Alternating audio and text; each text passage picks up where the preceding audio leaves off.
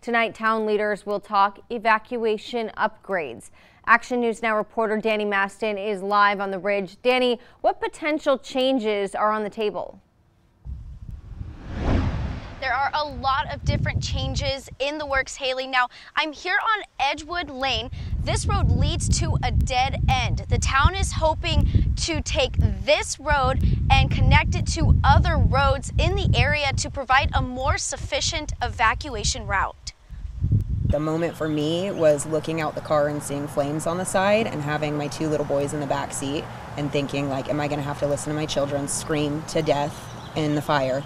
Cassie Davis remembers the day when the campfire broke out like it was yesterday. She says trying to get out of the town of Paradise was one of the scariest parts. I was coming down Skyway from the top of Paradise. So every cross street between the top of Paradise and Chico, there was cars going before me, and so I'm watching the green light and we're stuck. We can't go through it. The town of Paradise is working to resolve this problem in the event another fire breaks out in the town. Move forward through the project development process, which would connect South Libby, Sawmill, Edgewood, all the way over to Pence Road, which would have been a really tangible response to the 2018 campfire, which would be, and provide additional circulation, connect those long dead-end streets. I think that would be a great idea.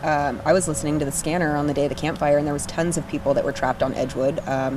The helicopters couldn't get to them. I'm here on Pence Road, and this is one of the roads that many people were stuck on for hours when trying to evacuate during the campfire. You can see just how narrow this road is. The town is hoping to make changes to this road as well by widening it and adding an extra turn lane. The narrow roads that we have up here, they had firefighters coming up the lanes, which made it even harder for the one lane that we had to get out. The town will be seeking community input at a meeting that will take place tonight at Town Hall at 6 p.m.